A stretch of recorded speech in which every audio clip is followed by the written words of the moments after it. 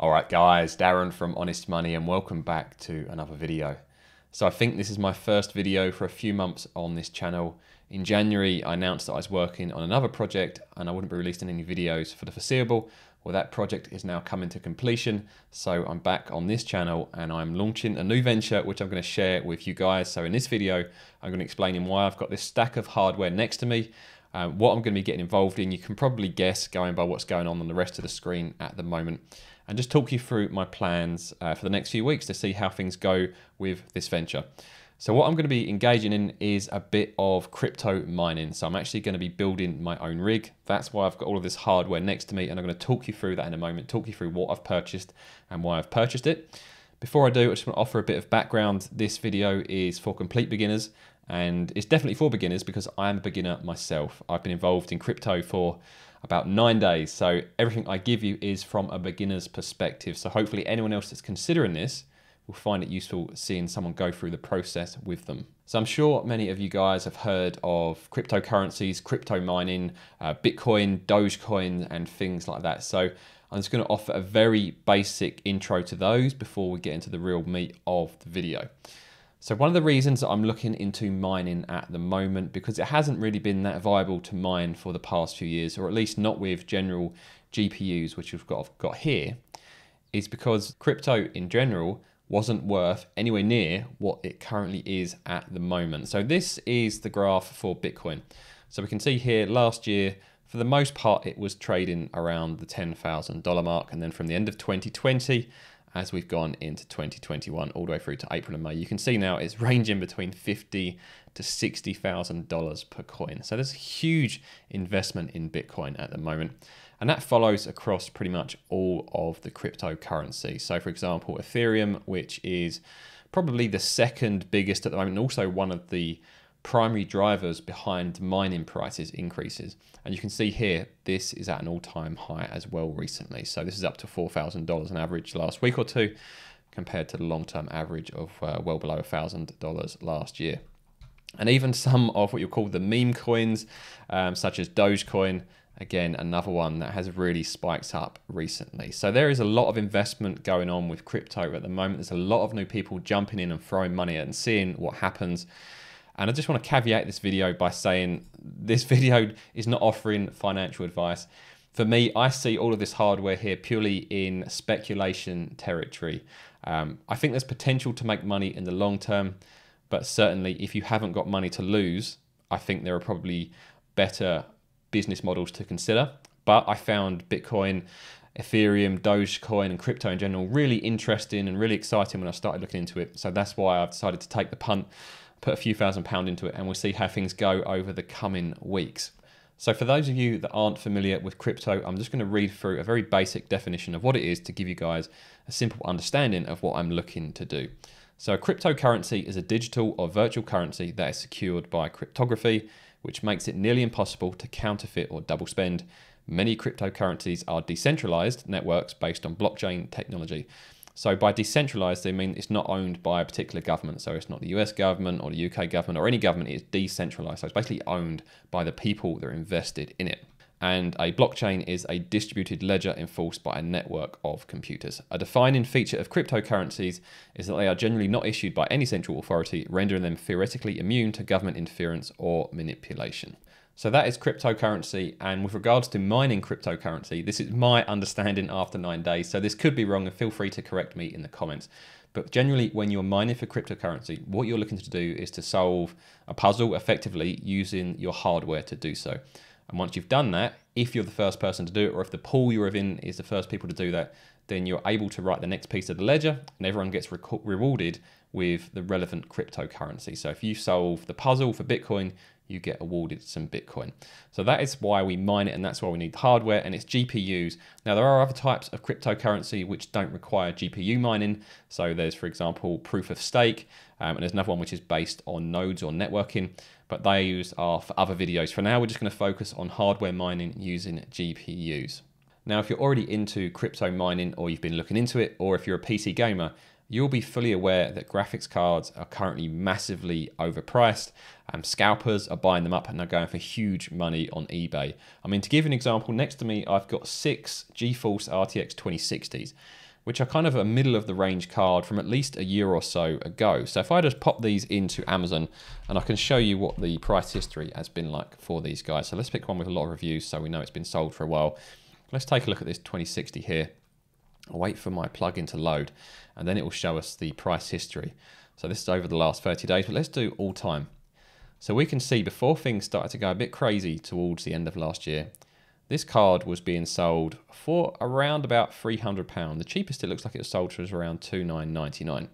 At the moment, these are being sold for £500, £600, £700, so over double what they were going for last year. And some of the more recent graphics cards, such as the 3070s, the 3080s, and the 3090s, are going for £2,000 to £3,000 on eBay per card. So you can imagine the fact I've got 6 2060s there, I have invested a little bit of money, and I'm going to talk you through the cost in a moment and show you the rig that I've put together. But I just want you to be aware that if you do start investing in this at the moment, you'll be paying massively over the odds, and it may take a very long time to recoup that money, despite the fact that mining is probably the most profitable it's been for a very, very long time. Now, before we go through the hardware that I've purchased, I just want to talk you through the platform that I plan to use, at least initially, to do some mining with. And it's called Nicehash.com, and it's really, really simple to use. And you can make probably 80 to 90% of what you would as if you mined the traditional way. So you can make a good chunk of the money you would, but without having to have all the technical know-how. So at the moment on the Nicehash website, they have a list of all the GPUs and how much money on average they're predicted to make that day, based on the current rate. So these rates are actually quite a bit down from where they were a couple of days ago. But if we scroll down and find the 2060 that I've got, so there we are, the NVIDIA RTX 2060, at the moment just mining one of these cards per day should generate around £3, or after electricity, around about £2.85. And that's one thing to keep in mind with mining, is that after your upfront cost, the main cost you've got is electricity. So I'm paying around 15p per kilowatt hour at the moment. So they've estimated I'd make just under £3 per day per card. Whereas a few days ago, these were making around £5 to £6 per card per day. So it's worth a while for me to take a punt on this at the moment, as 6 of those working every day together. You know, with a bit of overclocking and a bit of tweaking, I probably can get that to £3 a day based on today's rates. But if we get back to the rates we were a day or two ago, where it's £5 per day, potentially this rig could be generating around £30 per day, which means it would repay itself with probably 3 to 4 months. And if rates do drop to around this level and stay consistent, it will take a bit longer. But I'm happy to do that, and I'll come back to that a bit more in a moment. But firstly, let me just show you the Nicehash platform. It's very easy. All you need to do is download it, and it's called the Nicehash Miner. So let me just open this up. And this is the interface. So it's really, really straightforward. And there are actually 2 miners that you can use. I'm just showing you a traditional one, and I'll probably go into these more in future videos. But for now, I just want to show you how potentially simple it can be, so that anyone considering mining knows what I'm getting up to and might want to consider it themselves. So once you've downloaded the miner, all you literally need to do is click the play button. This will then open up this window and it will start mining away. So as I'm recording this video, my current PC is mining. Now I've only got a very basic GPU in that PC, so it's not going to actually make me much money. Or if I run this all day, it might make me say 20p. So it's not really worth doing. But for the new rig, I'm going to give this a go and see what happens. So that's Nicehash, and like I say, I'll probably go into that more in future videos as I learn more about mining and share with you my experience with Nicehash. But for now, I'm going to go back to the hardware and talk you through what I've purchased over the past week, and look at some of the components and the cost, what I've invested into this venture. So this is the part list that I've put together based on all of the components that I've purchased here. So let me just talk you through them and I'll show you which part is which. So up first, we have 6 graphics cards. 4 of them are from Gigabyte, one's MSI and one's Palette, but they're all GeForce 2060, so they're all pretty much the same graphics cards. And on average, I paid £500 per graphics card. I think one of them I paid a little bit extra for. So those are the 6 graphics cards that you can see there. So you've got 4 in the same box, and these are slightly different, but fundamentally, they're all going to mine at a very, very similar rate and generate very similar returns. Hopefully around £3 to £5 per card per day. Maybe more, maybe less, but we'll see what happens in the coming weeks and months. Up next, we have the Wi-Fi dongle, which is this part here. So this is literally just going to plug in the USB port. Now, a lot of miners will tell you to hardwire it in, and I completely understand that. However, I haven't decided where I'm going to locate this rig just yet, so I want Wi-Fi in case I end up putting it somewhere where I don't have a hardwired connection. So a cheap Wi-Fi dongle, that didn't cost very much, $12.99, and that'll be very simple to set up. We then go into things which are a bit more complicated. So we've got the PCIe Risers. So these are these things which are in this bag here. Now, without going into too much detail, within your rig, you're going to have a motherboard. Now, all of these graphics cards are going to need to plug into that motherboard. And as you can imagine, these are quite big, so there's no way they're all going to fit directly onto the motherboard. So what these risers do are basically provide a connection to the motherboard, plus a cable and then a connection to the individual graphics cards, so that you can mount the graphics cards further away from the motherboard than you usually would. So I've got 6 risers in there so that I can connect 6 graphics cards to the motherboard without them having to be right on top of each other. And also, the further away they are, the better they're going to dissipate the heat, so they'll have more air circulation as well. We then have, so they cost $48.99, so again, they're much more expensive than usually be, but you know, you've got to pay, and I've gone for a brand which I think will be good, and that's the same for a lot of this stuff. You can actually get cheaper parts than what I've got at the moment, but if this is something that's going to be running 24/7, I want to make sure it's not going to burn the house down or it's not going to fail regularly. So I do spend a bit more on some of the parts than you potentially could if you really want to kind of strip back the budget. So up next we have the power switch. So this is literally a little click button with some LEDs, because we're not going to put this in a case. So it's not going in a traditional PC case, so you won't have a mechanism to turn it on. So we have this little thing to plug in so we can turn the rig on and off. So instead of a case, we've got a power switch, and that is $6.99. Up next, we have an Intel Core i5. So I know any of you miners out there are going to be going, why are you putting an i5 into a mining rig? The whole idea with a mining rig is to keep costs down. So maybe you want to put in something like a Celeron or a Pentium or even an i3. However, due to the shortage of components, I could only get a different type of motherboard, and that needed a newer processor. And I couldn't actually get an i3 processor, which are the cheapest one in the range. So I had to get the i5. Now, I didn't mind spending a bit extra for the i5, as it does come with a heatsink and fan to keep it cool.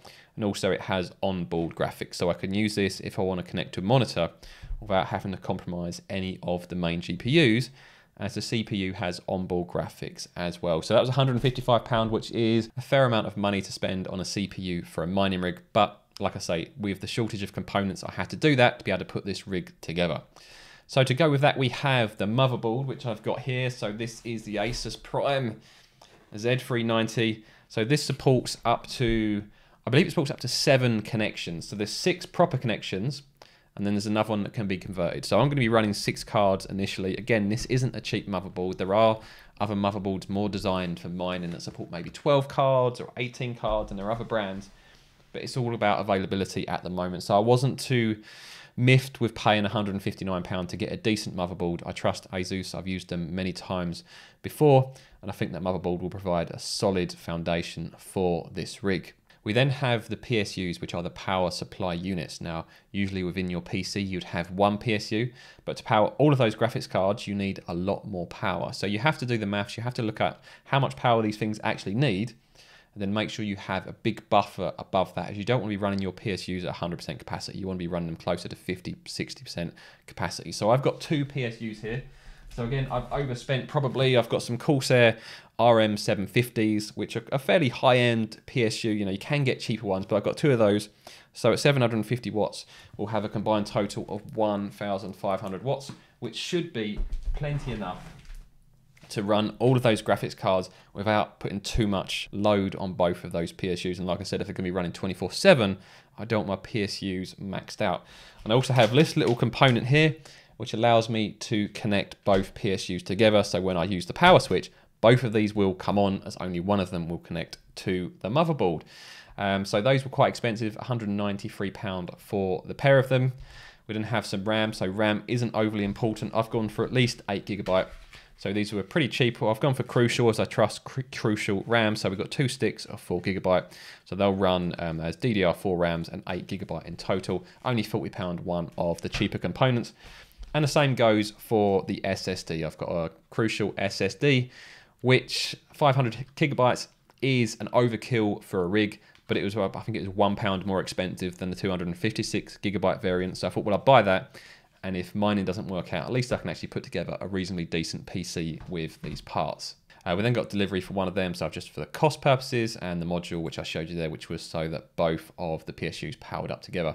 And then finally, we actually have the chassis or the rig, which all of this is going to connect to, but it hasn't been delivered yet. So I'm going to pop up a photo of the one I've ordered. Effectively, it's a metal frame, so there'll be somewhere to put the motherboard in the middle, with two trays on the side to put the power supply units on, and then the rail across the top is what these graphics cards will connect to. So that's all of the hardware I've purchased. I've never built one of these rigs before. I have built a few PCs in the past, so hopefully that's going to provide some experience to help me through this process.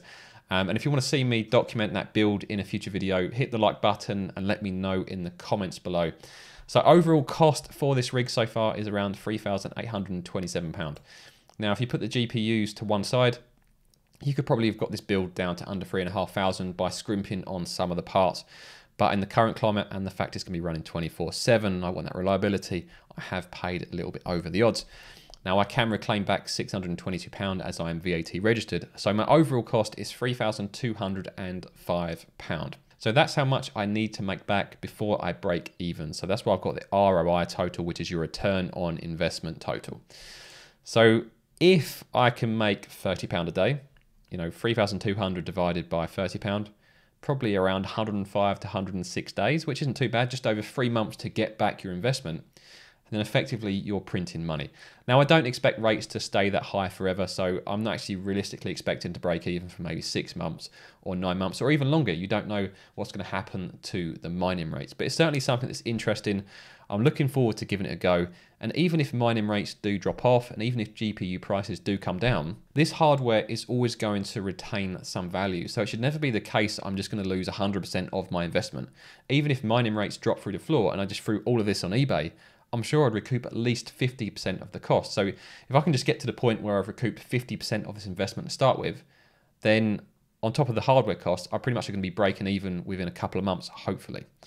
Now, mining rates are expected to drop off as we enter July, as one of the biggest coins, which is Ethereium, which is driving the growth behind mining at the moment. They've got some changes coming in, which one is called 1559, and I'll let you do your own research because it's too much information to go in this video. So I do expect mining rates to drop off after July. However, having said that, if I can recoup half of the investment by July, I'll be in a very good position. And also I'm looking forward to actually doing it and documenting it as I go. So I hope you guys have found this useful, seeing this from a complete beginner's perspective. If you did and you want to see more from me as I go through this process, make sure you subscribe to the channel. Also, I'd really appreciate it if you scroll down and hit that like button, as it makes a big difference to the algorithm. And I'll see you guys in the next video.